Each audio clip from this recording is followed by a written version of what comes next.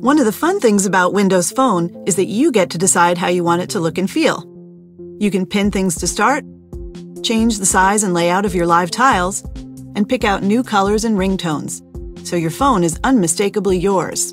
You can resize your live tiles to highlight the stuff you want to see. Just tap and hold a tile, then tap the arrow to move between sizes.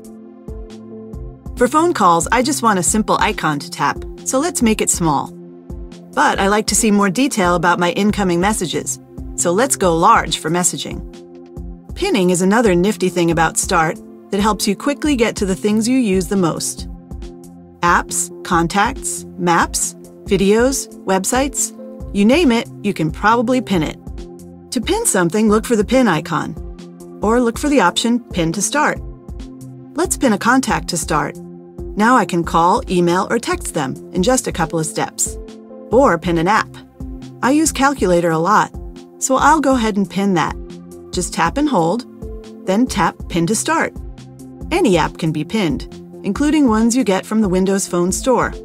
Once you've pinned what you like and resized your tiles to suit your fancy, you can move stuff around however you like.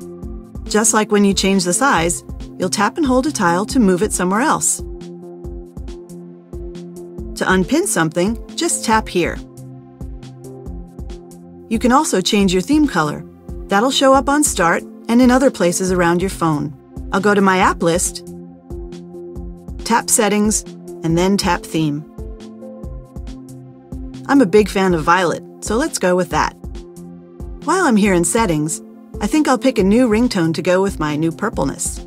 Just go to Ringtones and Sounds, tap under Ringtone, then tap the play button next to each tone to see how it sounds. When you find one you like, tap it.